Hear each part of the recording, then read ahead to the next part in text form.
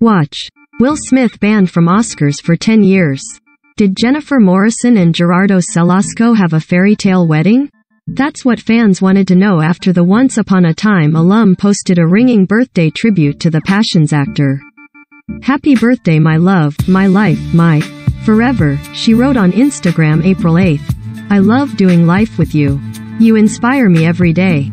Along with the message, Morrison shared a sweet snapshot of the couple on the beach, and eagle-eyed followers couldn't help but notice they were both wearing bands in their ring fingers. "Congratulations," one commenter wrote. Asked another, "So y'all married?" But that wasn't the only possible clue. Morrison also called Celasco her husband in an Instagram stories post. "Happy birthday, husband," she wrote alongside a picture of them sharing a kiss. "You make every day brighter. Cheers to another year filled with great adventures." He later wrote on his story that he was the luckiest guy in the world for receiving so many birthday messages. If the couple did decide to secretly tie the knot, it shouldn't come as a huge surprise to their fans.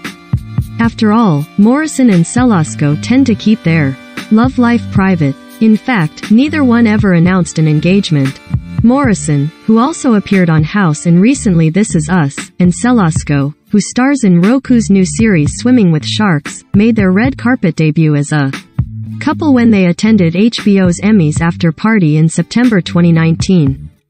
The pair started giving glimpses into their romance on Instagram around that time, with Morrison sharing a photo Celasco had taken of her having a cup of joe and writing, "I love my morning coffee with G."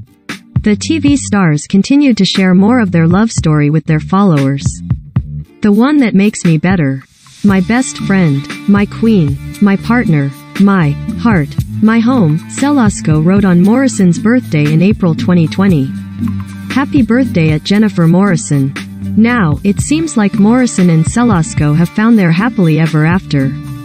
"There are no words for how much I love you," she wrote in part of a Valentine's Day tribute earlier this year. "My forever at Gerardo Celasco."